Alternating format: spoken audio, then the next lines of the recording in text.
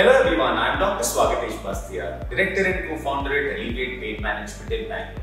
Sometimes we see patients in our clinics who complain of pain across multiple joints, and they also give us a history of joints which can be easily crunched.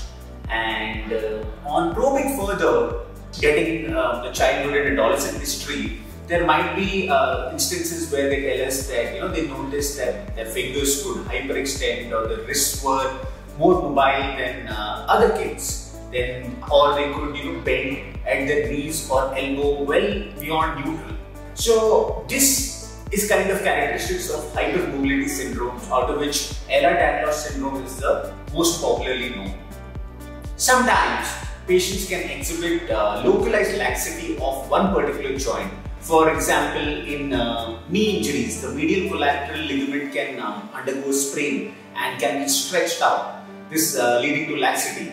Or say in pregnancy, under the effect of the hormone relaxin, the sacroiliac ligaments sometimes get stretched out and lose their tension, and they do not return back to their normal length even after pregnancy.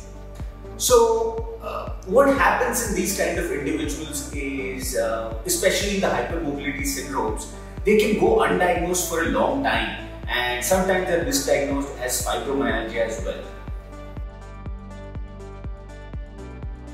The resounding answer to this is prolotherapy, because prolotherapy is a proliferative injection technique which aims at restoring the strength and the tension and the length of the lax and loose ligaments.